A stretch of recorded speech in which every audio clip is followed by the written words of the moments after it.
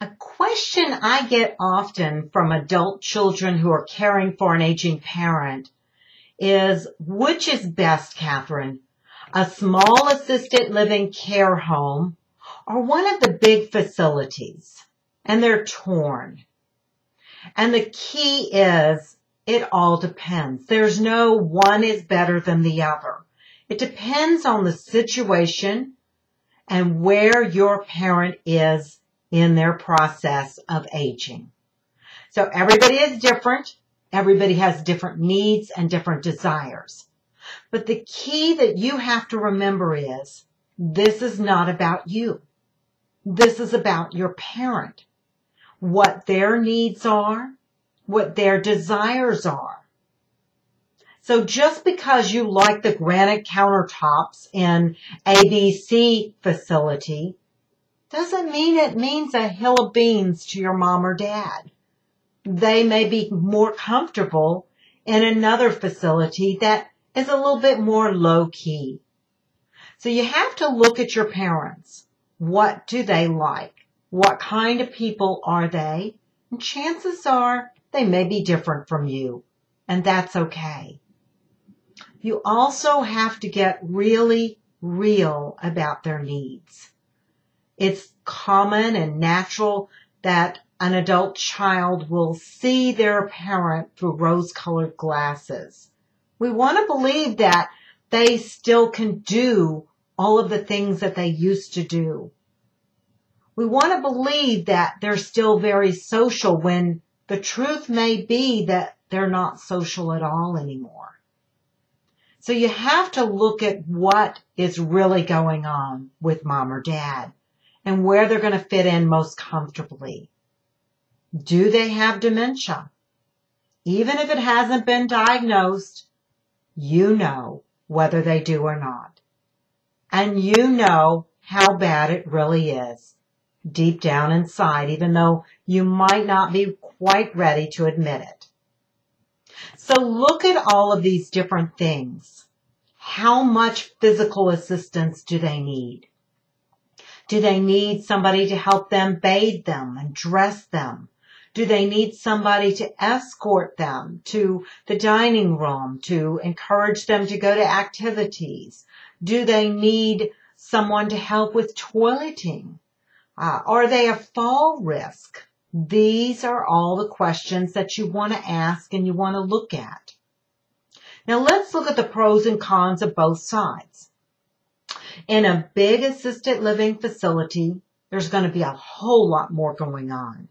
There's going to be lots of different activities. They usually will have a full-time activity director, and I would highly suggest talking to that person about the different things that they do and what they do to get your parent involved.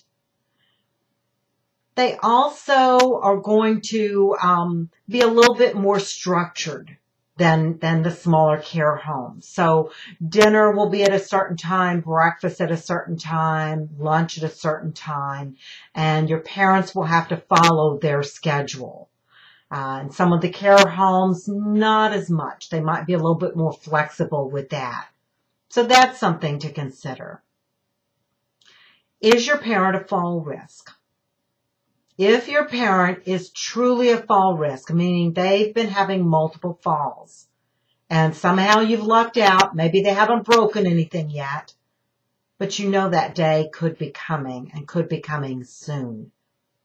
A big facility might not be able to really handle all of the implications of somebody who's a fall risk. If your parent is way down the hall and he falls in his apartment, how long is it going to take before somebody shows up? And a lot of times you'll be told, well, they'll be given the button to put around their neck to push. Will your dad remember to push that button? Or will he be like my mother-in-law and lay there on the floor, forgetting that he had a button around his neck? These are things to consider and look at. In the small care home, if your parent is very mobile, they're very active, they're not going to be happy. It's a small environment. There's nowhere really to go. It's a house. It's a house. There's going to be anywhere from 5 to 15, depending on the particular care home that you look at, but it's a small environment. And if your parent is pretty mentally with it, and they are very active physically, they're not going to be happy there. A bigger facility is going to suit their needs better. If, on the other hand, they're not that social anymore, they prefer to sit in their room a lot, and you know that that's not healthy, a care home is going to be a better place for them. They're going to make sure everybody comes out in the front room. Though they won't have as many activities as the big places, they will have some activities, and they'll have the camaraderie of a small group. Someone with dementia, especially in those beginning to middle stages, is often more comfortable in a small environment. There's less people to remember. There's less names to remember. There's less things going on, and that activity level is a lower level, which is just easier for them to navigate. So look at the truth. What's really going on with mom or dad? What do they want? What do they, their needs dictate? And make your best decision. I'm Catherine Watson.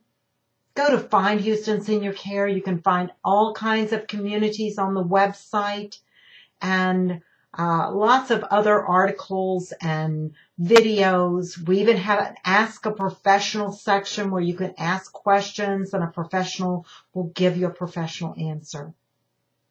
Catherine Watson, Find Houston Senior Care.